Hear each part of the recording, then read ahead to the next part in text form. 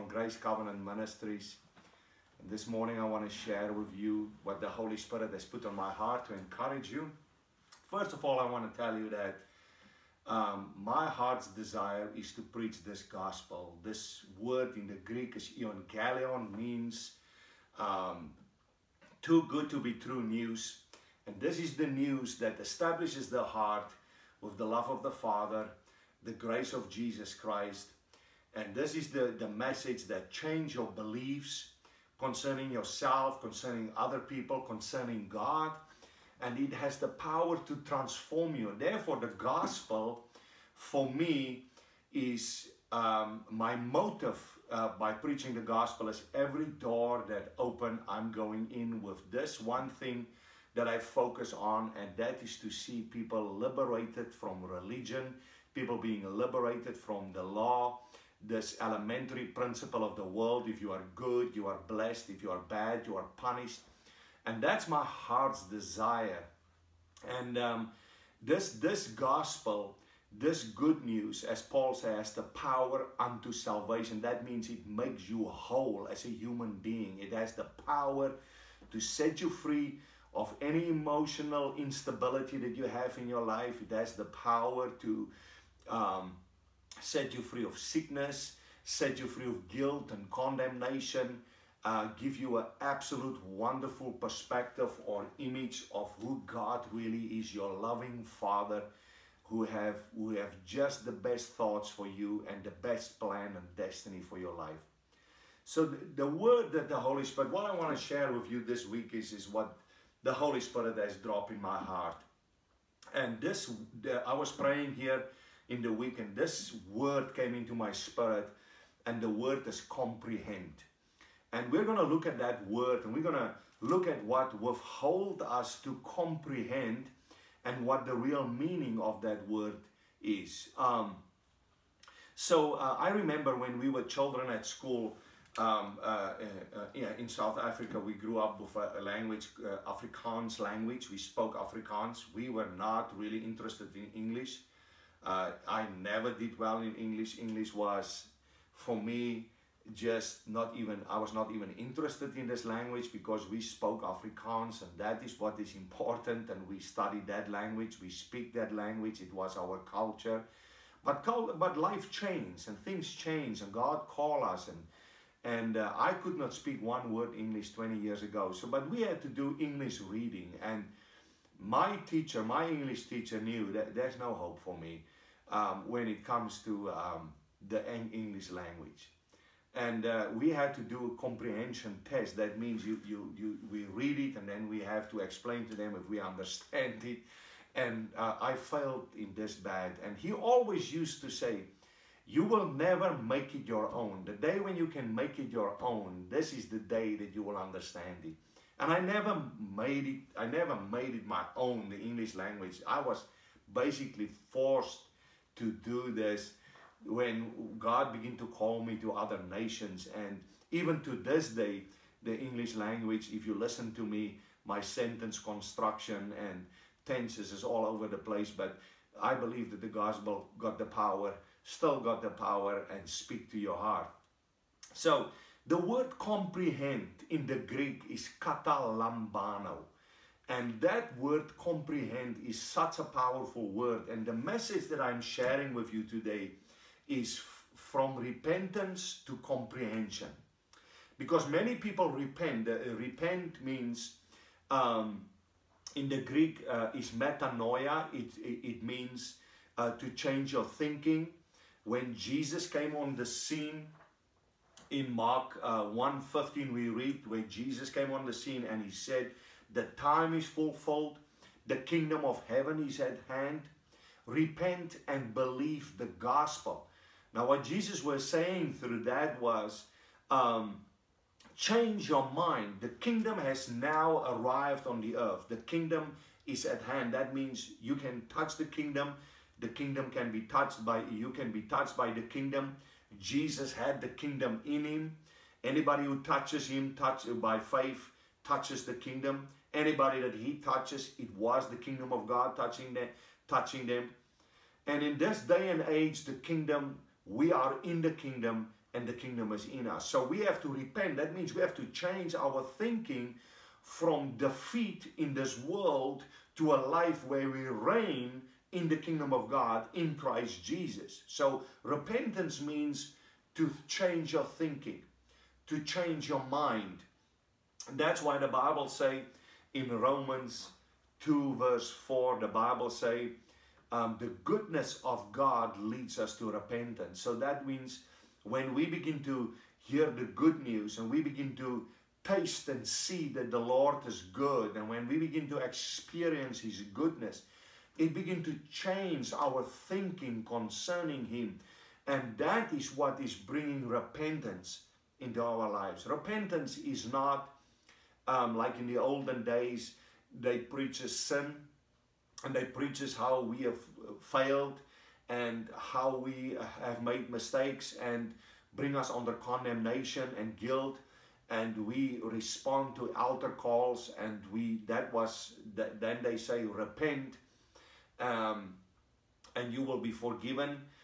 And that was the old religious style. Then we had sorrow for our sins, and we feel bad for the things that we have done wrong, and we thought that that was repentance. But that's not repentance. Repentance is actually coming to the understanding and the conclusion that God is good, that God is love, that God is He accepted us in the beloved Jesus Christ, that God wants the best for you. He's not mean.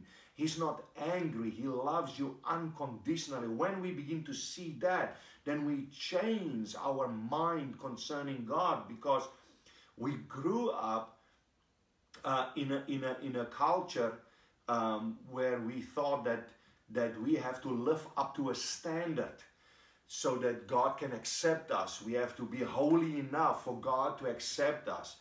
And we have done lots of religious things to be accepted by God. So repentance basically means, the Greek is metanoia, and that word means, so the word metanoia exists of two words, meta and noia. Noia is from the word rooted in the word nous, which means knowledge or thinking. And meta means to bind together or to come in union. So metanoia means I come in union with my thinking, with God's thinking. That's why you and Jesus, you become like-minded with God. That is what's so beautiful about repentance. Repentance simply means you and God become like-minded. You begin to think like Him. You don't think according to the world anymore. You don't begin to think in the context of defeat anymore. But you begin to think the way that God thinks. We have the mind of Christ. That's what the Bible says. So there's so many people that begin to think. We change our thinking about God, and we repent, and we know we are forgiven, and we know God is good, and we know God is love. But this word comprehension, and I want to read it to you out of and I want to stand still this morning in Ephesians 3.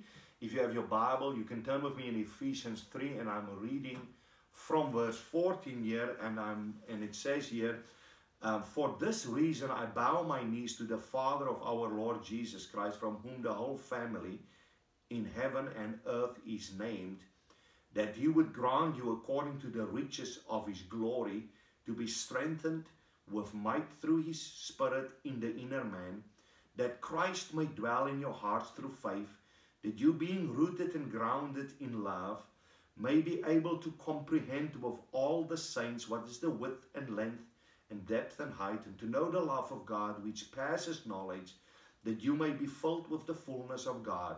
Now to Him who is able to do exceedingly abundantly above all that we ask or think, according to the power that works in us, to Him be glory in the church by Jesus Christ to all generations forever and ever. I want to go back to verse 18, where He say that you may be able to comprehend with all the saints what is the width and length and depth and height, and to know the love of God that passes knowledge, that you may be filled with all the fullness of God. Now, what is interesting here, that word in the Greek, katalambano. Kata means to go after, and lambano means to take hold of. So that word comprehension means to take hold of in the Greek. It actually means to make it your own. So we repent, we change our thinking, and we begin to see God. We begin to get a complete different understanding through repentance who God is. We begin to discover God is good. He's our Papa Father. He loves us unconditionally. He just had the best plan. We begin to get a new picture of God, and we begin to think different when we repent. And that changes our thinking, and we become one in our thinking with God, and we begin to understand our identity. We begin to think different concerning ourselves. We don't see ourselves as unworthy anymore. We don't see ourselves as condemned and guilty anymore. We begin to think, the thinking in our minds concerning ourselves change. In other words, you begin to see yourself righteous, innocent, holy in Christ Jesus, which comes through a free gift. You can't work for it. You can't establish yourself in it. He made you righteous. He made you innocent. He made you holy. And you begin to see yourself in the image of God. And that's what changes everything. As He is, so we are in this world. 1 John 4:17 says. So we begin to see in the mirror the picture of God. We see ourselves in Him because we have been created in Him. So we see ourselves as holy as He is, as perfect as He is, and how wonderful He is. We begin to see ourselves righteous in Him. Now, what is interesting with the word comprehend, that means now the things that I see, the things that I hear, now I make it my own. I take hold of it. I katalambano. And this is what Paul is praying here for the Ephesians. And I want to first of all look at what is that, because what God wants you to be, God wants you to be bold. He wants you to be confident, to take hold of that which He has given you freely in Christ Jesus. So we see in Romans chapter 8 from verse 31, we discover that Paul say there, what shall we say of all these things? If God is for us, who can be against us? He did not spare His only begotten Son, but gave Him up for us all. How shall He not with Him give us all things? Who is He who bring accusation against the elect of God? It is Christ. Who is He who bring accusation against the elect of God? It is Christ who justifies. Who is He who condemned? It is Christ who died, and furthermore seated on the right hand of the Father, interceding for us. What shall separate us from the love of God? So in that passage he said that all things has been freely given to us in Christ Jesus. Paul don't stop there. Paul goes on and he addressed something that is really important. He throw it in there so that people, because some people can maybe say, well, God has given all things to us freely in Christ Jesus, but I'm not good enough. I'm not living up to the standard. I don't qualify. That's why Paul goes on there and Paul say, who is you bring accusation against the elect of God? It is God who justifies. So he say, there is no accusation in this world that can condemn you. You are not allowed to even self-condemn yourself. There is nothing in this world that can make you unworthy or that can make you disqualify you from the promises of God, because God justifies you. God sees you just as if you have never sinned. God have made you righteous. God have declared you innocent. Therefore, in God's eyes, you qualify through the finished work of Jesus Christ. And then he goes on and he say, who is you condemned? So Paul say, nobody can accuse and nobody can condemn because of the finished work of Jesus Christ. And so many people cannot comprehend or katalambano, taking hold of what they have simply because of feelings of unworthiness, of guilt and condemnation. Now I want to look at some other verses here this morning and show you something that is really interesting, and we want to deal with this thing that will hold you so that you can begin to take hold of the things that God has freely given you. For instance, the first verses that I want you to join with me this morning is in, if you go with me to 1 Corinthians chapter 13, then Paul is talking here about the love of God, because it's so important that you see the love of God, because the love of God helps you to receive. But I'm reading from verse 9, and he says, for we know in part, we prophesy in part, but that which is perfect has come, then that which is in part will be done away. When I was a child, I spoke as a child, I understood as a child, I thought as a child. But when I became a man, I put away childish things. For now we see in a mirror dimly, but then face to face. Now I know in part, that then I shall know just as I also am known. Now, what is important here is that many people take this specific verse and they connect it to the return of the Lord Jesus Christ. He says, when the perfect has come. Now that sounds like it is confusing, because that God has given the apostle, prophet, evangelist, teacher, pastors for the equipping of the saints, for the perfecting of the saints, the scriptures say, until we come to maturity. In Romans 10:14 we read that the writer of Hebrews say that by one offering he has perfected those who are sanctified. So what happened here with the Corinthians? What is the problem? He says they think as a child. He says, when I was a child, I spoke as a child, I understood as a child, I thought as a child, but when I became a man, I put away childish things. So the question we have to ask ourselves this morning here, what is a child in biblical context? That is really important. So if you go with me, and this is going to help you so much this morning, if you go with me to Galatians 4 this morning, and we read from verse 1. Now I say that the heir, as long as he is a child, does not differ at all from a slave, though he is master of all, but is under guardians and stewards until the time appointed by the Father. Even so we, when we were children, were in bondage under the elements of the world. But when the fullness of time has come, God sent forth his Son, born of a woman, born under the law, to redeem those that were under the law, that we might receive the adoption as sons.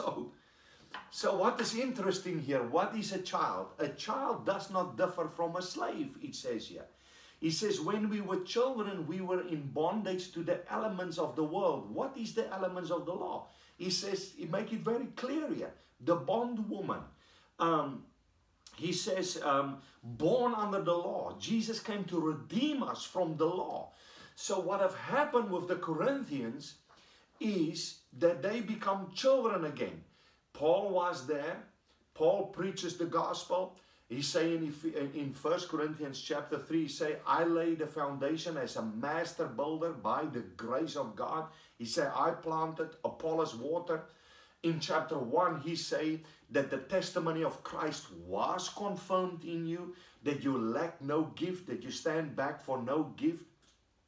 He actually reminded them in chapter 1 that they have been washed, that they have been sanctified, that they have been justified by the blood of Jesus Christ, because in this church was so much problems. And what happened with them is that the law came in after Paul established them in grace. Someone else came, other teachers came, and they mixed grace with law, bring confusion in them, and now a veil is on their hearts. And because of that, they see dimly and they understand in part. And that's the problem. When you begin to hear the law, you will fall into bondage. Bondage will be birthed not in your spirit, because your spirit is created in the image of God. He say here in this passage in Galatians 4, he say, he say that the heir, as long as he is a child, does not differ from a slave. So he say he's an heir. But as long as he is a child, he does not differ from a slave. How long is he a slave? He's part of the inheritance. He have the inheritance. But now he is a child because he is influenced by the law. Bondage have come in him. And Jesus have come to redeem us from the law. So what happened with the Corinthians is that they become children again. They become, in 1 Corinthians chapter 3, verses 1 down, he says that you are babies. You are baby Christians. You are in the flesh. You cannot eat meat. You can only take milk. So they have went back from mature Christians. They went back to children because the law slipped in through teachings from legalistic teachers. It influenced their heart. It influenced their belief system. And to prove it to you, if we go to 2 Corinthians chapter 3 in your Bibles, if you turn with me in 2 Corinthians chapter 3, I want to read to you 2 verses there before I go into it. It says, but the ministry of death, written and engraved on stones, was glorious. Then verse 8, how much more will the ministry of the Spirit be more glorious? Now, verse 9 says, for if the ministry of condemnation had glory, the ministry of righteousness exceeds in much more glory. So here I want to say to you, the ministry engraved on stones, what is that? That's the law. We know the law is written on stone. So when it's a ministry of death and it's a ministry of condemnation. So the ministry of the Spirit exceeds in much more glory, and the ministry of righteousness exceeds in much more glory. So we see opposites here. We see death, we see spirit, we see condemnation, and we see righteousness. And both of them have glory. Now, many people take that verses and say Moses was shining of the glory and the people could not look into his face. Why couldn't they look into his face? That's the question you have to ask yourself. And if we study this passage, we use him as an illustration and say Moses had to hang a veil on his face so that the people do not have to look steadily into the glory which was shining. Moses represents the law. The law have a glory. Here's what you need to understand. The law is holy. The law is perfect. But the problem of the law is the law cannot save you. The law can never help you. The law cannot establish you. The only thing that the law does, it points out your weaknesses. It makes you unworthy. It put out a standard there that me and you, it is impossible for us to live up to that standard. And even if you can live up to that standard, you will be a frustrated Christian. You will have no joy. You will be an annoyed Christian. So you are not living in joy. You are not living in peace. So it have a glory, but that glory that was coming from the word glory in the original Greek means view and opinion. So it have a view and opinion, the law, as it coming to you. The view and opinion that me and you get out of the law is, I'm not good enough. I'm a sinner. I do not qualify. That is what the law say to you. That's the view and opinion that comes from the law. The glory that is coming from Jesus Christ, we read here in Ephesians chapter 3, our first passage that we read today. He say here, in this passage, he say, may he grant you out of the rich treasures of his glory to be strengthened and reinforced in the inner man by the Holy Spirit, that Christ may dwell in your heart.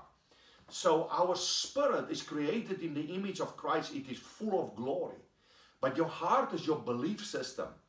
What you believe in your heart is making things work. You automatically do what is in your heart.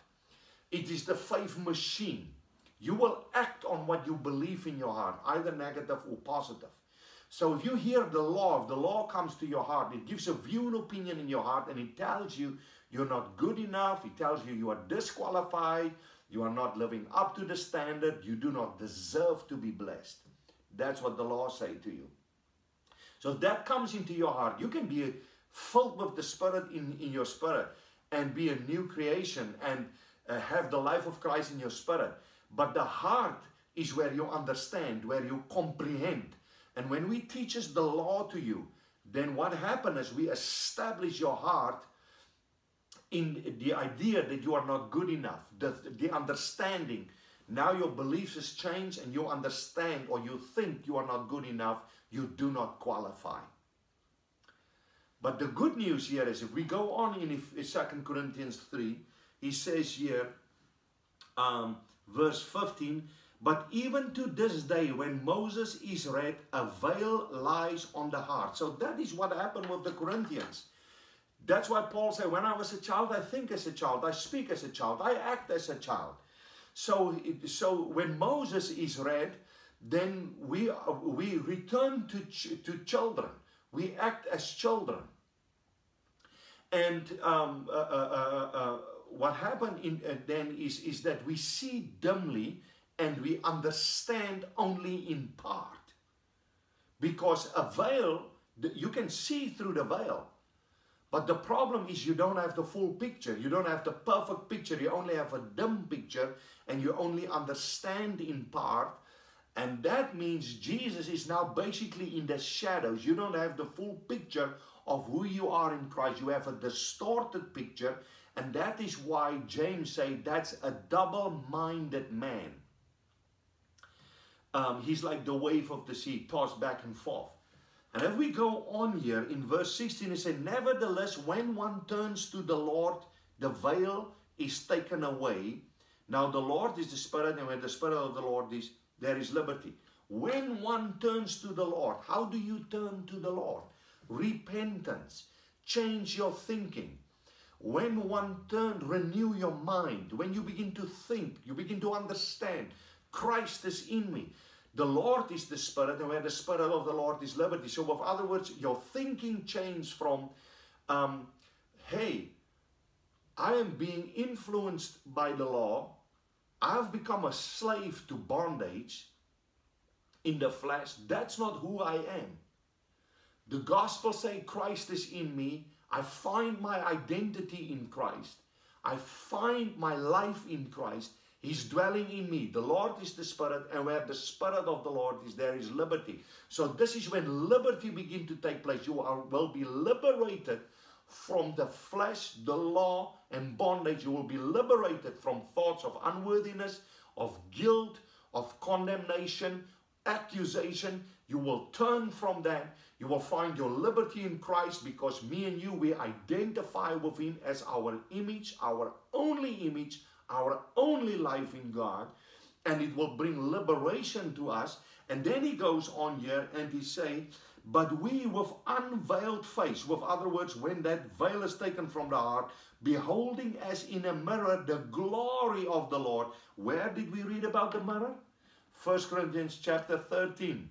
Now we see dimly as in a mirror. Why did they see dimly? Because of a veil that came on the heart. They become children again in the glory of the Lord, and being transformed into the same image. So as we look into Christ in us, we begin to see Christ in us. We are transformed to that same image from glory to glory. So with other words, you are moving from the glory of the law, which have condemned you, tell you you are guilty, tell you you are not worthy, accuses you, telling you you have not lived up to the standard. You move from that glory to the glory that is in Christ, which exceeds in much more glory. And what is interesting here is that the ministry of condemnation had glory, the ministry of righteousness or the ministry of innocence exceeds in much more glory. So righteousness is the antidote for condemnation. So condemnation is the very thing that blocks you from katalambano, or to comprehend or taking hold of what you have in Christ Jesus. Now, what is interesting here is, let's ask the question, what is the meaning of the word condemnation? Condemnation, the word con, means to be deceived. Damnation means a death sentence or a sentence to punishment. So with other words, when I go as a child of God, as a new creation, created in the image of Jesus Christ, if I have been influenced by teachings from the old covenant and the law, I have been deceived into punishment. So with other words, now my thinking is subtle in my mind, and it tells me, you don't deserve to be blessed because you fail to live up to the standard. You are not good enough. You don't deserve to be healed. You don't deserve to be financially prosperous. You don't deserve to have good friends. You don't deserve to have good relationships. You don't deserve to have abundance. That's what it says. You are now deceived because you are not good enough. But the good news is Jesus has made you good enough. He made you innocent. He made you righteous. He declared you righteous. Therefore, who can bring accusation against the elect of God? It is God who justified. Who is you condemned? It is Christ who died in your place. He became that unworthy, poor, defeated person in your place on the cross. And he rose from the dead as one new man, created in the image of God. And you are created in that same image if you just believe. As simple as that. Just believe. Nothing more. Believe means I've been persuaded in my heart that what God say about me, or what Jesus say about me, that is the truth. And that is so simple. Just to agree. Metanoia, change your mind. Begin to think like Jesus thinks. I agree in my heart that I have it. Now, the next step is now to take hold of it. Once condemnation is removed from your heart, this is what happened. Turn with me in your Bible in 1 John, and we're going to read there, and I will show you what happened when condemnation is removed from your heart. If you go... So if you go with me to 1 John 3, and we are reading from verse 19. And by this we know that we are the truth, and shall assure our hearts before him. For if our heart condemns us, God is greater than our heart and knows all things. Beloved, if our heart does not condemn us, we have confidence towards God, and wherever we ask, we receive from him, because we keep his commandments and do the things that are pleasing in his sight. Now, first of all, that word commandments can throw you completely off. There's a whole teaching on it. I have a whole explanation on that in one of my teachings on YouTube. But that word commandments means, actually, in the original Greek, under the new covenant, it means that I agree with the finished work of Jesus Christ. That's what it really means. It means it's something that's already done in the original Greek. It's not something that I'm going to go and do to get God to bless me. No, it is already done. That commandments is written in the same context. So the commandment is to believe that Jesus has already done it. Amen. So he says we can ask anything. So when condemnation is removed, we have confidence towards God. Isn't that beautiful? So now me and you can katalambano. We can comprehend. We can make it our own. We can now say, I have confidence towards my Father. I'm worthy. I qualify. I'm not unworthy. I'm his child. I'm his beloved.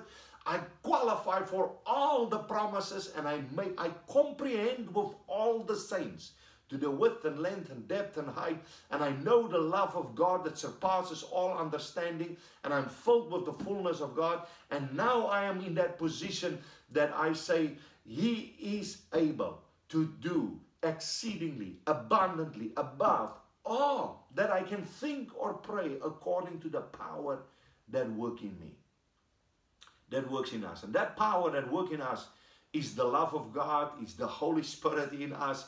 And now we have confidence towards God. Condemnation is taken out of the way, and we comprehend, we take hold, we make it our own. I'm a child of God. My Father loves me unconditionally. I qualify for all the promises, not of anything that I've done, that I'm so good, that I've lived up to a standard. No, because of the grace of Jesus Christ, because of His divine favor, not because of anything that I've done. No, it's because of what He has done, because He loves me unconditionally. And now I'm free of condemnation. I'm not living under that deception that I don't deserve to be blessed. I don't deserve to be healed. I don't deserve to receive the goodness of God and live under the blessing of God. No, I suddenly realize I qualify. That condemnation is removed from me. The last verse that I want to use, passage I want to use with you, is in Mark 11, where Jesus says, if you do not doubt and you believe, you will say to this mountain, be removed and cast into the sea, and whatever you ask, believe that you receive, and you shall have what you believe.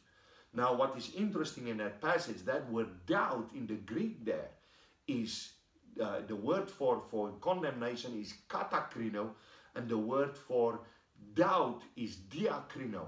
So the word doubt means to self-condemn. So Jesus said, if you do not self-condemn you, you will ask whatever you need, and you shall believe that you have it, and you shall receive it. Isn't that beautiful? So condemnation is your enemy.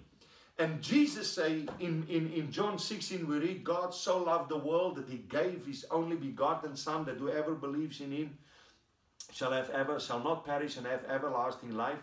And then the next verse He say that the Son of Man did not come to condemn the world, but to save the world. So Jesus came to save you from condemnation, from self-condemnation, so that you can have confidence and katalambano, with other words, comprehend, take hold, make it your own, and live as a son of God in this world, glorifying God and living as a testimony, glorifying His name.